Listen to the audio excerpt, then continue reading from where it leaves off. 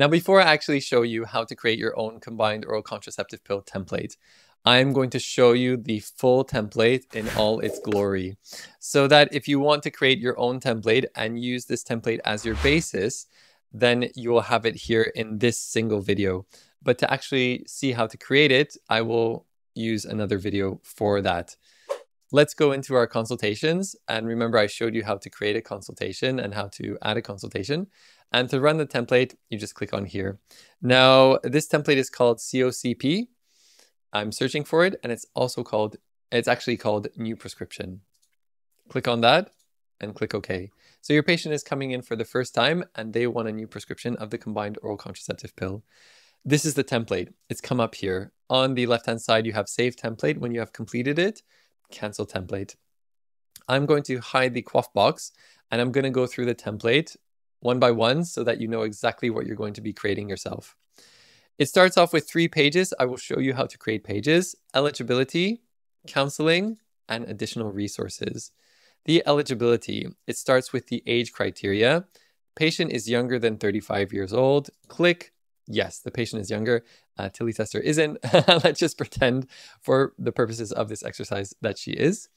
There's a little prompt here. If the patient is over 35 and a smoker, then the COCP is contraindicated. Then you're assessing the patient's medical eligibility.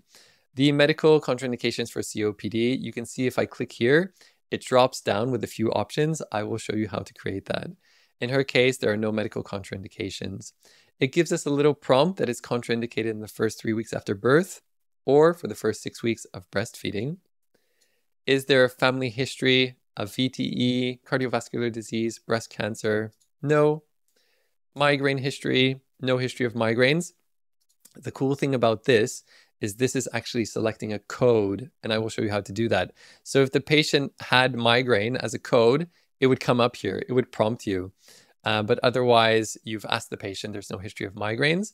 The smoking history also pulls in because it's coded effectively. And this patient has never smoked, and this hasn't changed.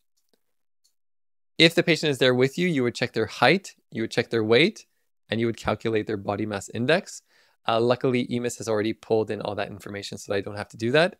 Similarly, with the blood pressure, at this point, you would probably check the patient's blood pressure, make sure it's okay.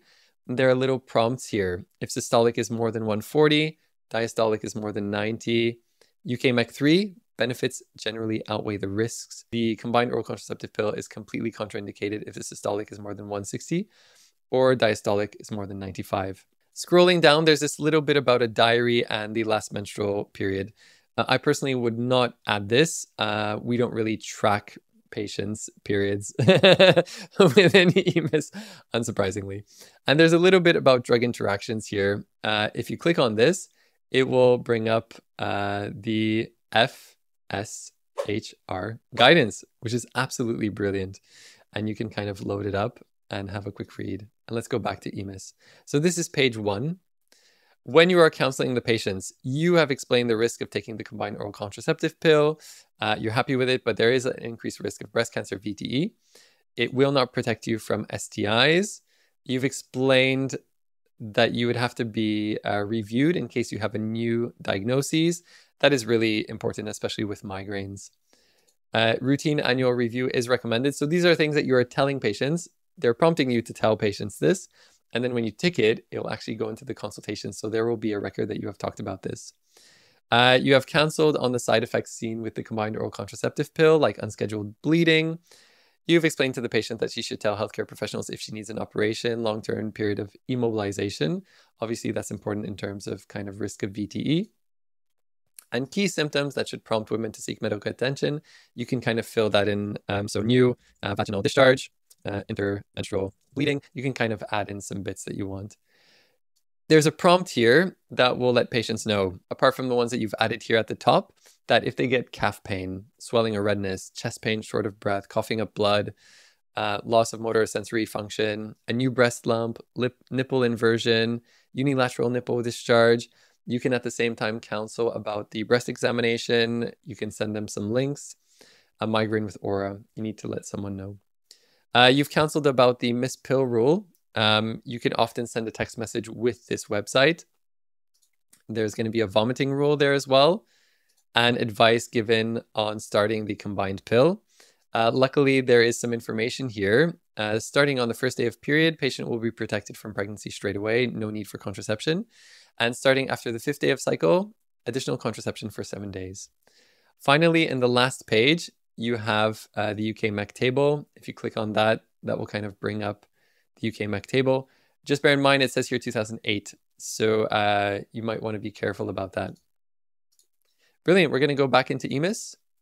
And we've gone through all of those things with the patient. Let's save the consultation and save the template. Sorry, is what I meant. And look at this. It has imported all of those things that we spoke about without the need to actually type them up. And you can effectively save that. And now you also have a record that you have gone through those things with the patient. This is how powerful templates are.